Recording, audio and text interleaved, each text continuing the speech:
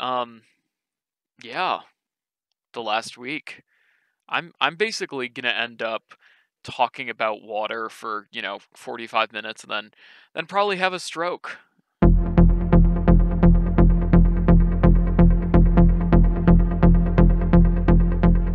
So welcome to episode 5 of the Osint Bunker podcast in collaboration with the UK Defence Journal. Let's just hop into it real quick today because I am tired and the last 48 hours, actually 72 hours have been fairly exhausting news-wise. I know someone hasn't been keeping up with the news because, of course he hasn't.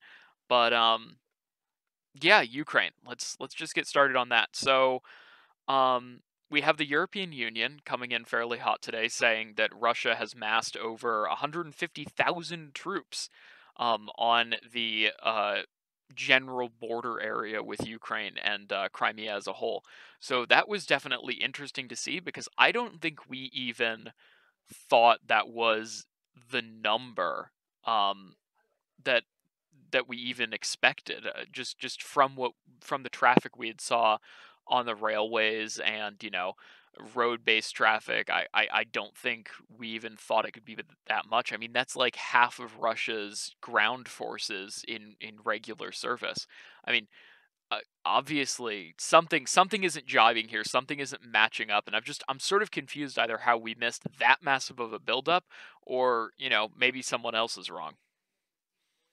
That's more or less 2 times the British Army at the border with Ukraine.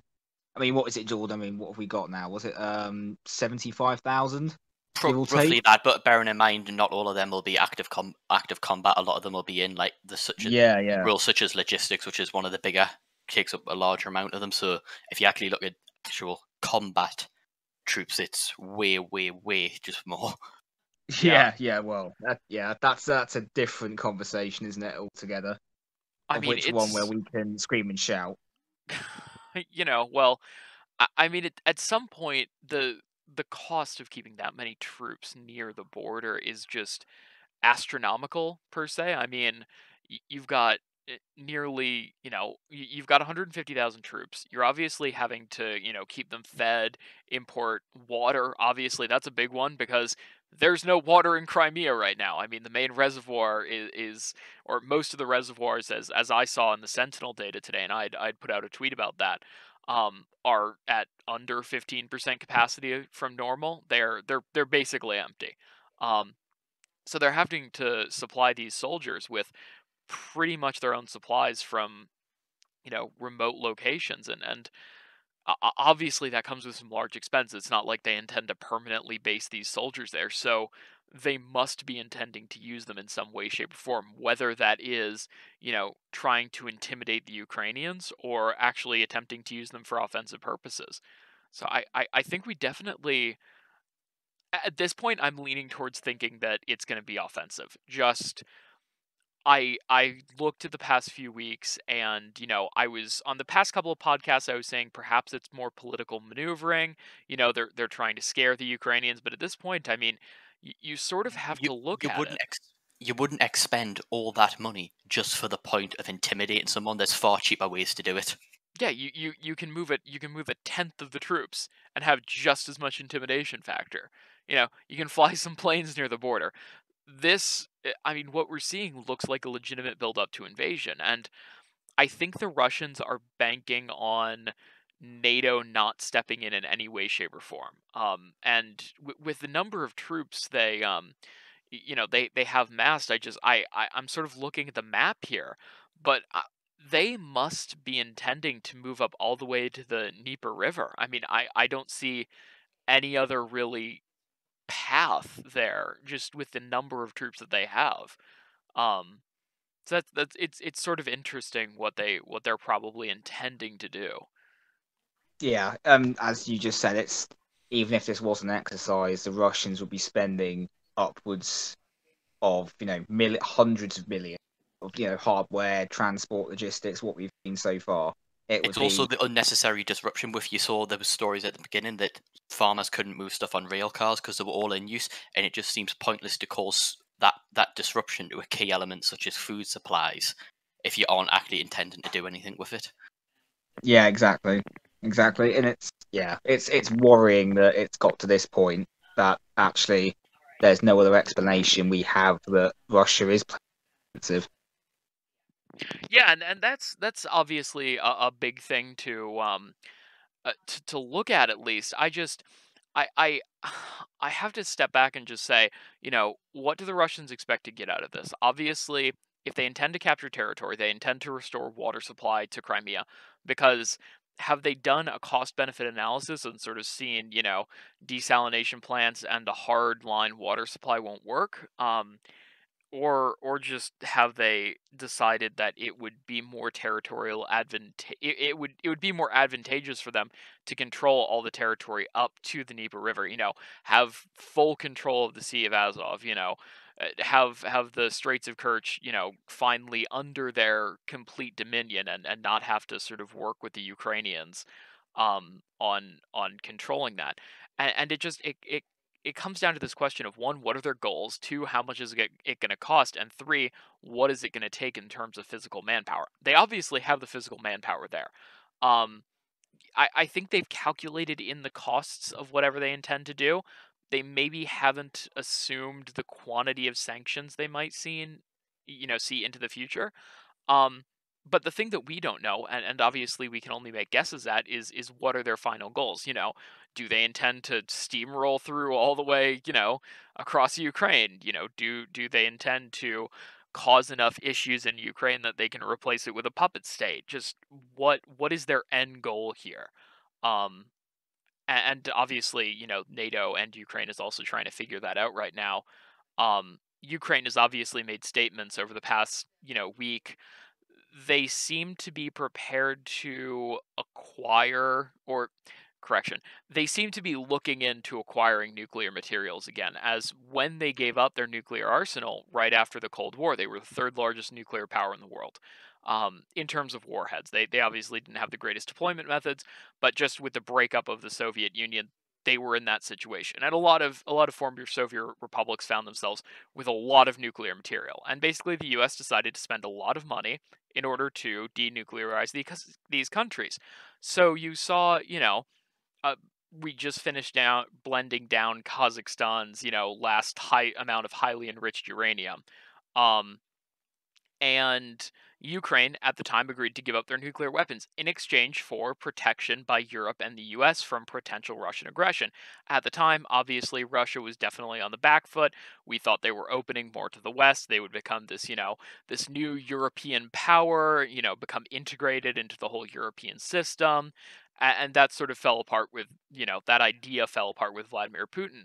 But Ukraine had moved or gave up their nuclear weapons off of this, idea that they would not have to deal with Russian aggression, and because they had this inherent promise with the West. Um, and there is this historical, Russian aggression into Ukraine. Obviously, the Holodomor, um, which is criminally not talked about in school, but this whole idea that Ukraine would be protected by the West has sort of been shattered, or was shattered in 2014, with the separatist movement and the Russian backing of that. So Ukraine has looked at that and they've sort of said, well, what if we go back to having nuclear material? What if we go back to having nuclear weapons? It makes us a much harder country to deal with. And it makes Russia think twice before taking action against us. And, Ukraine is currently paying their former nuclear scientists from the Soviet era not to, you know, build nuclear weapons for other countries, and, to keep them sort of under control. They've basically paid them to stay in the nuclear power industry.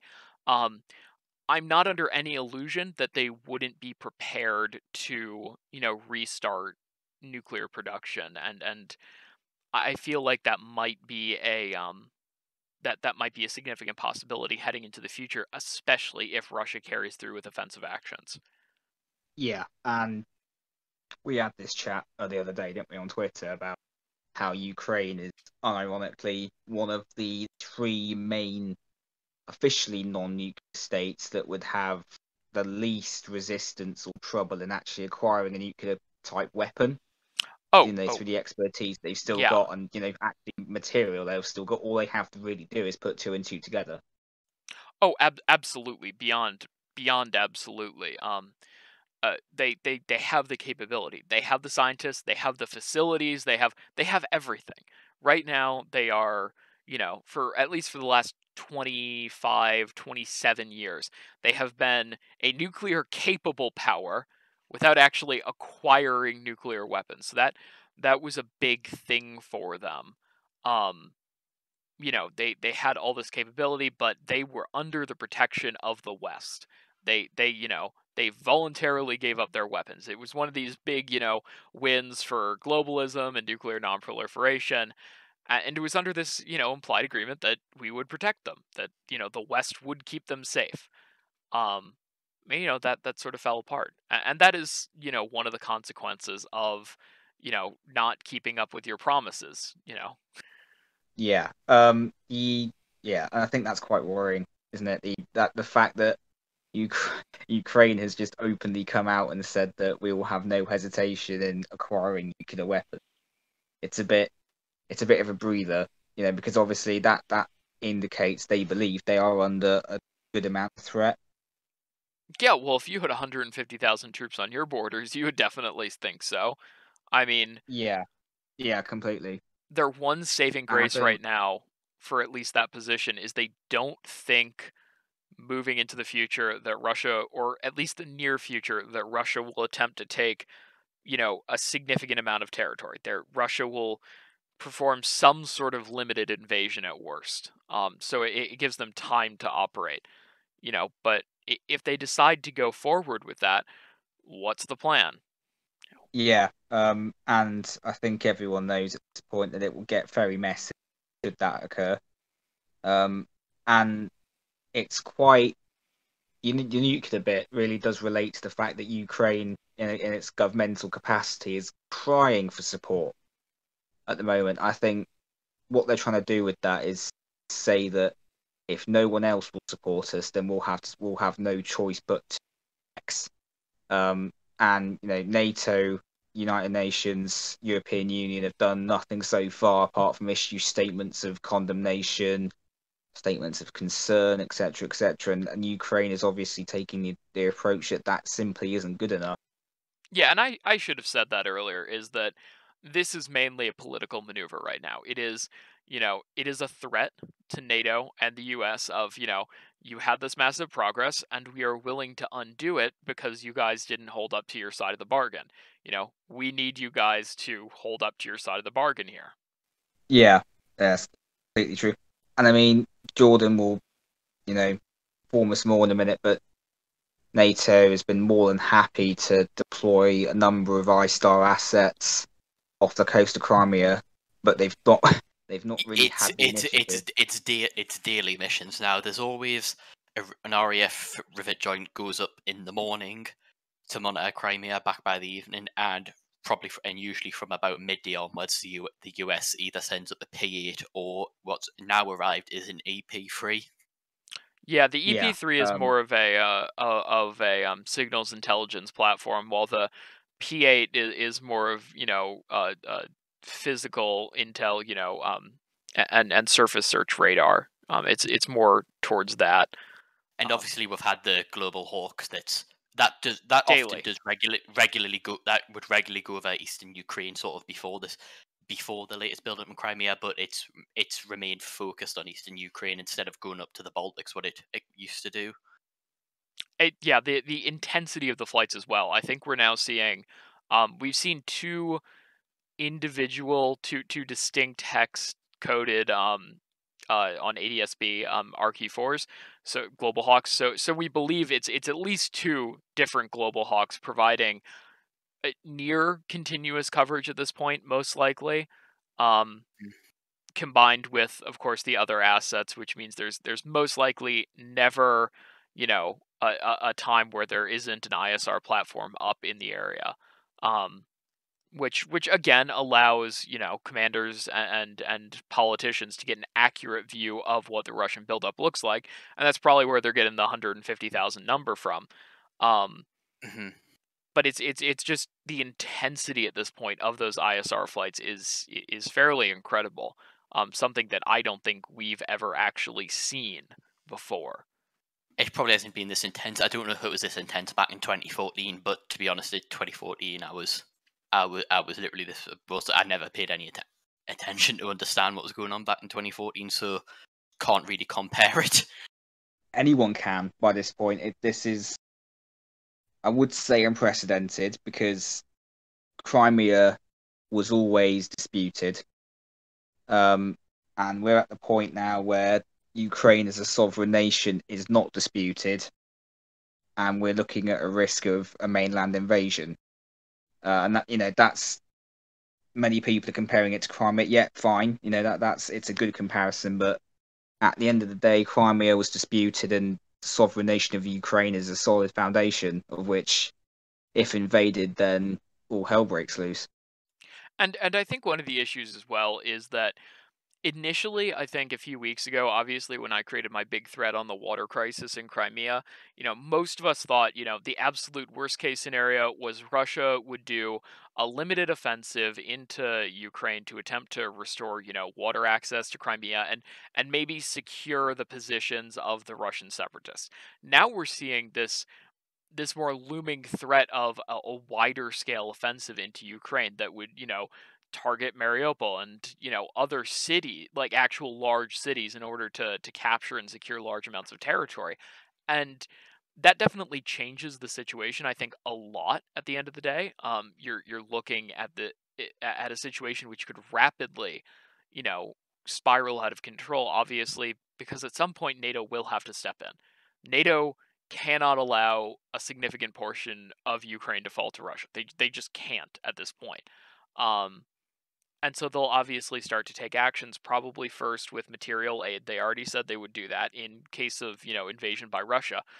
But, at what point, if the Ukrainians are losing and losing significantly, does NATO decide to step in with hard force? Where that line is, I obviously have no idea what NATO intends to do.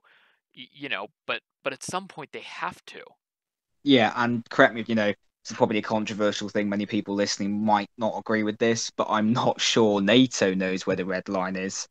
I'm not entirely sure that I the wouldn't West. disagree with you at all on that one. Yeah, I'm not sure even NATO knows what the That's red line completely is. accurate. I Yeah, don't.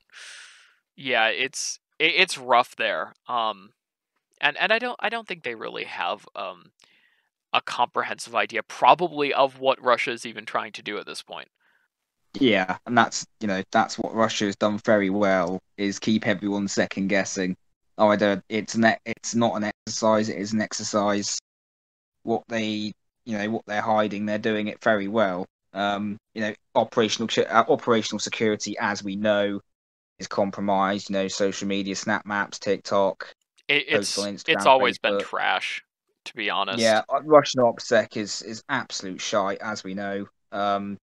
Yeah, that is their that is their Achilles heel. Forget armor plating on T90s. Forget all this reliability on tanks, armored vehicles. You've got a geezer on a railway platform with his phone. That is the chink in the armor. Yeah, and of course with Osint tools you're able to then geolocate it and start tracking it, and we obviously have a channel on our server just dedicated to tracking movements. And I go through that, every few days and I just fill in the spreadsheet of, where stuff was spotted, how much, from where, what type, quantity. And it's really easy to start tracking, these movements. Granted, though, from what we've seen and from what I've looked at, the numbers of 150,000 and the actual equipment we're seeing sort of isn't lining up. Probably somewhere around a factor of 10. So somewhere the Russians have actually managed to sneak in some extra equipment. Um, at this point, though, we're sort of looking and try to figure out, obviously Russian intentions. I think a big indicator will be whether or not Ukraine decides to call up their reserves and order general mobilization. Because for Ukraine, that's a super expensive thing to do, and they won't do that until they're sure enough that Russia's going to try something. And you obviously at this point you're not going to take Ukraine by surprise. There's enough, U.S., UK, um, general NATO assets in the area that'll be able to monitor the situation. And any Russian, build-up very close to the border in staging areas will be found fairly quickly, um, which will give Ukraine some time. But when Ukraine decides to do that call up, you can basically be sure that something is imminent. The moment they do that, that is really all hands on deck. They would have actionable intelligence. Yes, that they would be looking at an invasion, and it's ground zero. I think from there. I think the situation, as we discussed a couple of weeks ago, still not being covered well at all. Still not getting hardly any coverage. You know, So it's it's simply not good enough. at least in the US is starting Still, to yeah, get no, more I attention. acknowledge it's getting some. But one of the issues is that it keeps getting politicized so quickly. Like people start, saying, "Oh, Biden's a war hawk, and he's going to take us to war again with Russia." I'm like, what?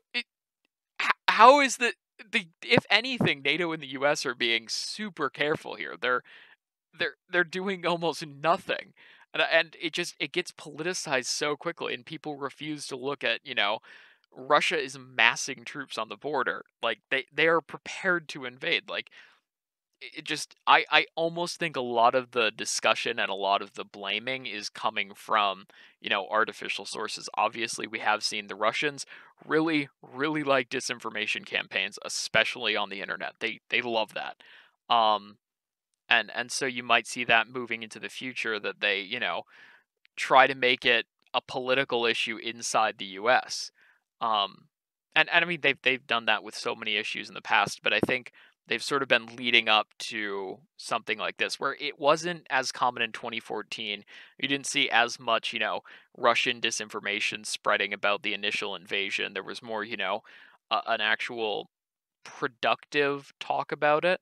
Um, but now you're seeing more, everything gets politicized immediately. Um, which obviously causes issues even when you're trying to report on it. Yeah. Yeah, that's a very good point, isn't it?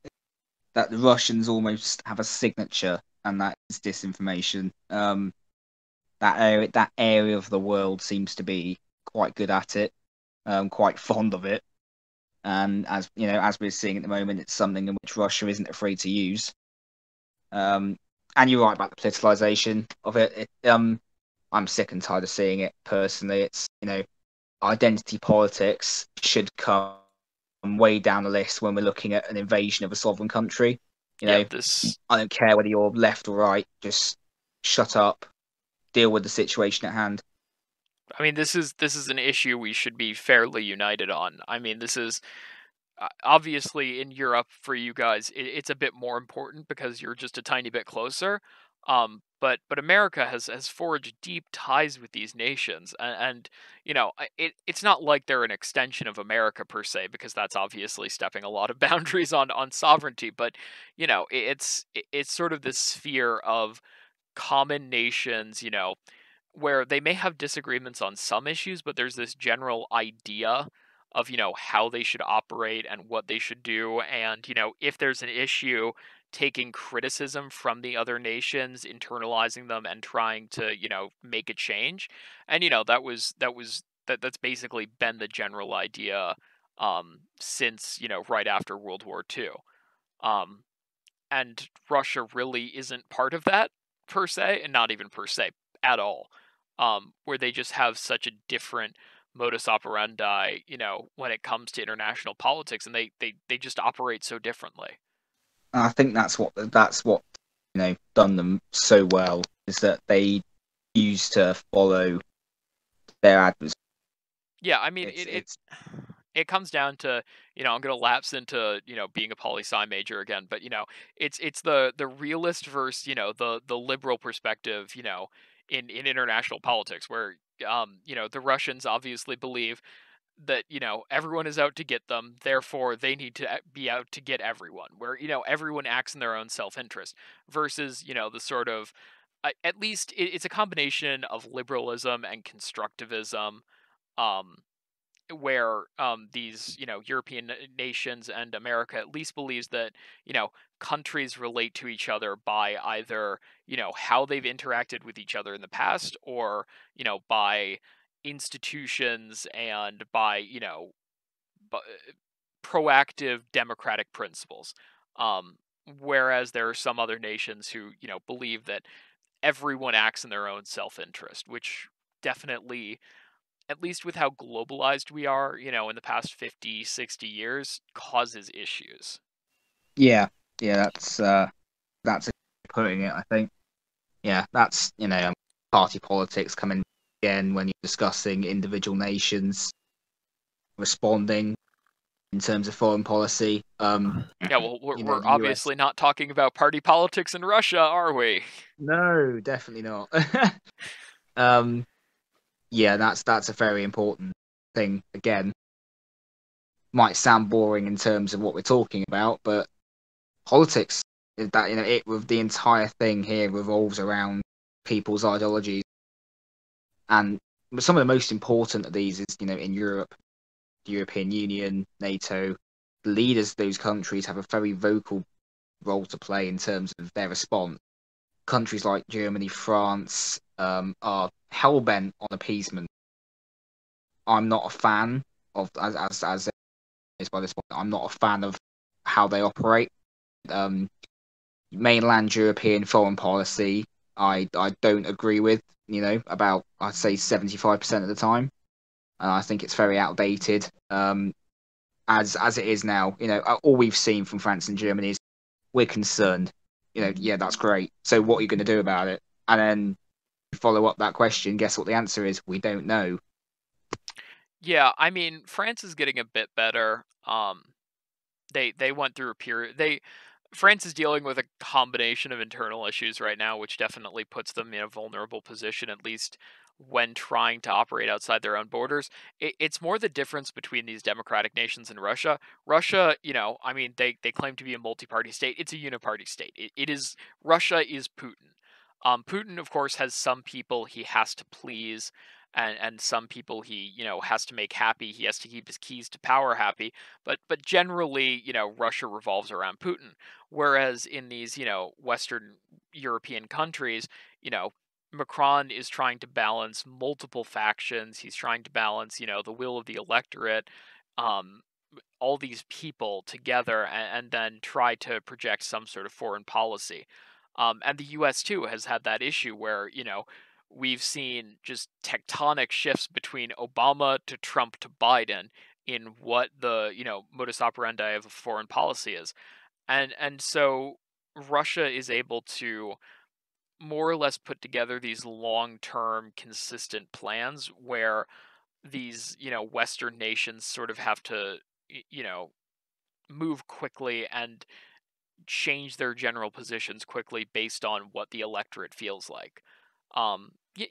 Which obviously can cause issues. As we've seen in the US, Trump Trump's foreign policy was strong. It's very cliche, very cliche thing to say, but it was very strong. Um, in comparison to the current administration, it's more or less eclipsed it in terms of what kind of action we saw against factions.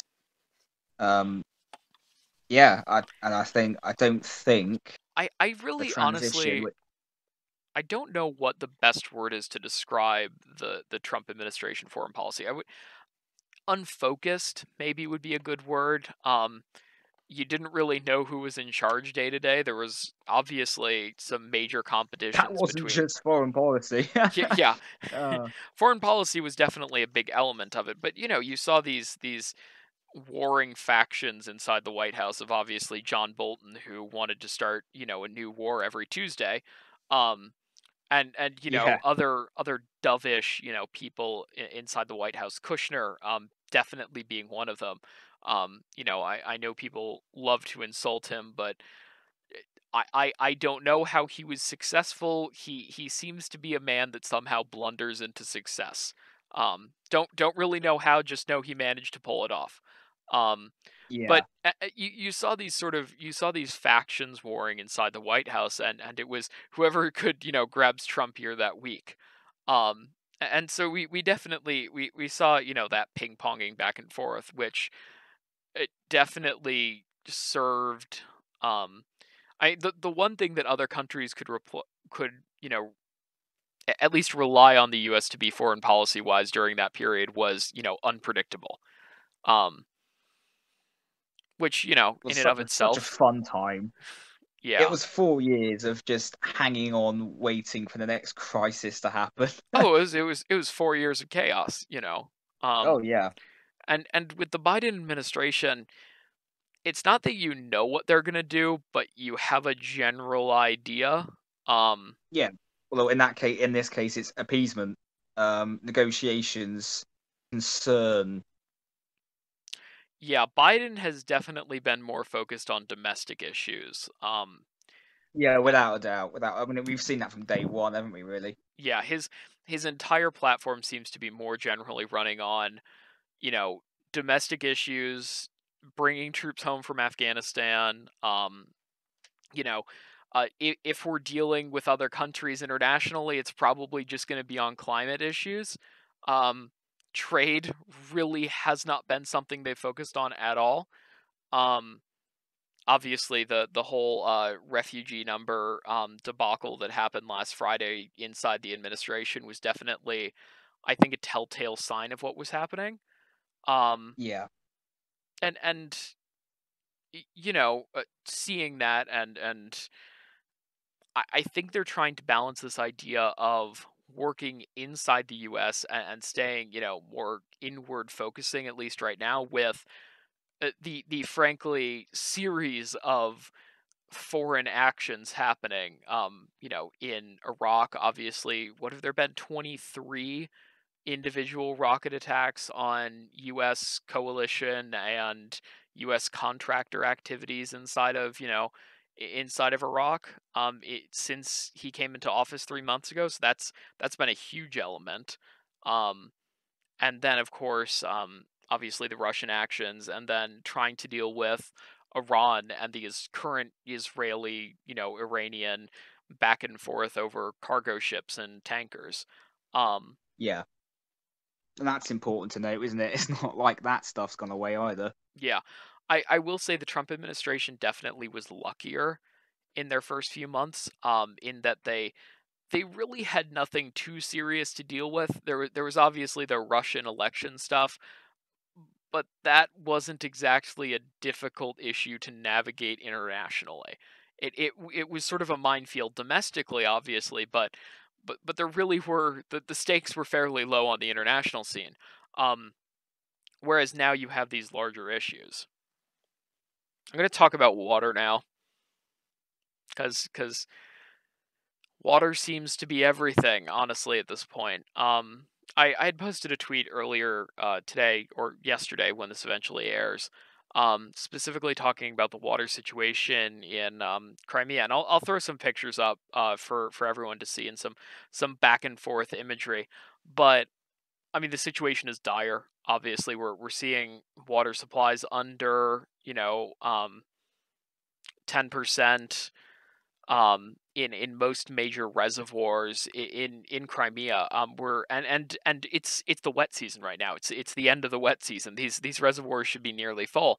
We're going to be moving into the summer soon, and it really doesn't rain in Crimea during the summer. And most of the rain they get is during these winter months, and uh, you don't have the Crimean Canal. Growing season. It's planting season right now. It's going to be growing season soon. They're going to need water supplies for that. So we're probably going to see at least a near collapse of agriculture in Crimea. So just moving forward, I don't. The Russians are obviously in this crunch where they have a few weeks probably to resolve this issue, maybe a month or two, but before it becomes critical and they start having to truck water over to people, which is insanely expensive and just not really feasible. A canal is not an expensive endeavor. Um, A war, though, is an expensive endeavor, and I think they're basically at this point they've probably taken a cost benefit analysis and seen this catastrophic water situation in Crimea has to be resolved as soon as possible. And honestly, utilizing Sentinel data imagery is one of the best things you can do to look at this and to, you know, see what's going on. That's obviously a very big part of this. Using these Osint techniques to effectively find things that you otherwise wouldn't be able to. I know the Russians haven't exactly been open about the water crisis.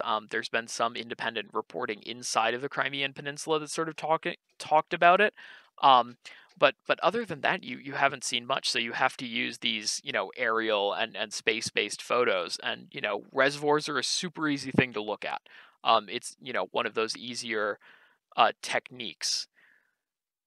It's more or less just a photo, isn't it?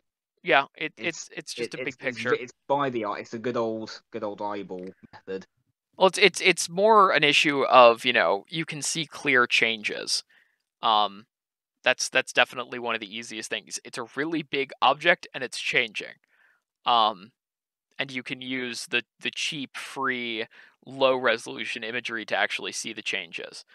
Which is the big thing. You aren't relying on that high resolution imagery. Yeah, and it's reliable, isn't it? And I don't think there's any way to deny that should something be drained or withheld, then there would be tangible evidence to suggest that is happening. Yeah, I know And yet, people were trashing me on my thread, a few weeks ago about the water crisis, saying, "Oh, there's no water crisis in Crimea. Russia will just, build a pipeline or they'll build desalination plants." Well, no, they haven't done that yet because it's really freaking expensive. Um, and so and at you're the end of the looking. day, yeah, Russia isn't the most wealthy of nations, is it? I mean, No, let's no, be honest. they got wrecked by sanctions in 2014 and 2015. That was not a fun time for the Russian economy. Just look at a price chart on the ruble. I'll throw it up here. It crashed. I mean, it became legitimately far more expensive to live in Russia just because of the absolute collapse in the ruble. And so, I know people are saying, sanctions won't do much against Russia. Yeah, sanctions will do a lot against Russia. Sanctions are potentially disastrous. I think there's a chance that Russia has been, I guess, preparing for sanctions, trying to diversify their export capabilities. I'd be shocked if they weren't, Yeah, to be honest. again, the other parties that they export to. I mean, it's not like North Korea is paying them for the oil. Um, Iran has their own oil, and China has been in sort of a tiff with Russia since the 1970s. So they have this strained relationship. It's on and off. It's very a confusing relationship, and you have to go into a lot of history over it. Um, but basically, you're just looking at this, and sanctions can affect Russia very, very deeply. And I think if the Russian people start seeing, prices go up, very quickly again with high inflation, and if they see regular luxuries be blocked, and their quality of life goes down, they're going to get angry at Putin again. The first war in Crimea worked because they took it effectively overnight. Um, they never directly had Russian soldiers inside, Ukraine in the disputed areas, at least officially. Yeah, Um, little green men, all that stuff. Yeah, yeah, but they that got that's lost. that's deniable. Really easy to work on. Um, But with an offensive like that, that's a different story. You're gonna have Russians coming home in body bags and in coffins, um, which is gonna, it's gonna make the populace angry. It's gonna cost a lot of money, and I mean, let's be honest. This is Eastern Ukraine. There isn't much to Yeah, take. I mean, they're getting some farmland. They're getting some farmland and sort of river access to the Dnieper River. yeah. It's more pride, isn't it? I think than actually necessity in Yeah, terms of land. and at some point people are only willing to pay so much for pride. Um, and necessity sort of starts to, uh, become more important. And the saving grace for Putin was that Trump came into office in 2017 and, lifted some of the sanctions and made it at least better. That isn't the case here. I mean, Biden is in office for, 4 more years. Um, it's definitely not going to be easy for him in that case. Um, and there won't be, the relief at any point in the near future, and there won't really be any allies if Russia invades Ukraine. I don't see really any. I guess I don't really see any countries backing Russia on this one, apart from, of course, and this is the last thing I wanted to get into, Belarus. Oh Which, god, yeah, yeah, yeah. client state one. Um, It's and basically Russia. it's Russia v 2.0 with an even Yeah. funnier dictator. Um, but I let me just put this simply. Belarus has been moving troops near the border. I'm not sure if they're going to start their own little war with Ukraine at the same time that Russia does, just, draw troops off, make it hard for them, harass across the border, maybe make some pushes, take some old territorial, areas. Um, but they're probably going to try something just because, obviously Poroshenko is trying to be Putin Jr. Um, that's definitely something I expect to see. Yeah, and at the end of the day, it's going to be mimicking Russia to the fullest extent. That's all it's going to be. And that comes back Yeah. to that old cliche. He's probably under Russia's orders. Putin's got his under. Putin has him under his thumb. Oh, absolutely. And I think obviously we had talked about this in an earlier episode. One of the elements that we thought um, Russia was working up to in 2014 was making Ukraine and Belarus into client states, where they were effectively so close in relation to Russia that they were basically part of Russia again. And um, I think one of the important things to look at there was that sort of fell apart very quickly with the revolution in Ukraine, and that became a very big thorn in Putin's side. His initial plan was, of course, creating, these states into a new buffer zone again, into effectively a new Soviet, sphere of influence in Europe. Um, and of course, this goes back to the whole historical why Russia has tried to take as much territory as possible because they need buffer states. Um, and you look at this, and that obviously Putin was trying to do that again. Um, and this sort of fell apart, and that obviously made Putin very, very angry, which is why he doubled down his efforts in Belarus. That was a big element of the last year. Um, and now that he's got Belarus resituated and, back in his sphere of influence, he's going after he's going after Ukraine. Yeah, We could go on for hours, couldn't we? I yeah, mean, I know it's just the two of us right now, but it's just, look, I'll go back to the Syria, how what I said about the Syria thing was, it sort of seems inevitable at this point, doesn't it? Um, I really see no path out. yeah. And let's pray, as a closing sort of note, let's pray that history fails to repeat itself. that is that. History is inevitable, isn't it? Yeah, that's a very good saying. That It's a very that'll good. that'll that'll be my closing quote for today. So, thank you for joining us. Sorry for the abbreviated episode today. Our lives have been chaos, frankly, all of us. Yeah, And we're busy people. our lives are currently reflecting at about the same level, whatever geopolitical situation is going on. Which is why we pray for things to be boring. Um, but yeah, thank you everyone for coming out again, and we will hope to see you next week.